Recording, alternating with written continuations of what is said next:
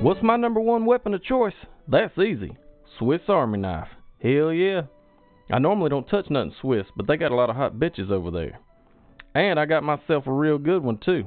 In addition to all the regular knife blades and screwdrivers and shit it's got, comes with a tent, King James camouflage Bible, nunchucks, skateboard, a BMX bike. It had some rollerblades, but I don't do none of that gay shit. Corkscrew, flat screen TV, Xbox 360, 9-piece Tupperware set, Kenny Rogers, an entire 18-hole Frisbee golf course, hovercraft, and a goddamn time machine. Again, don't tell nobody it's Swiss, because like I said, I don't go for none of that gay shit.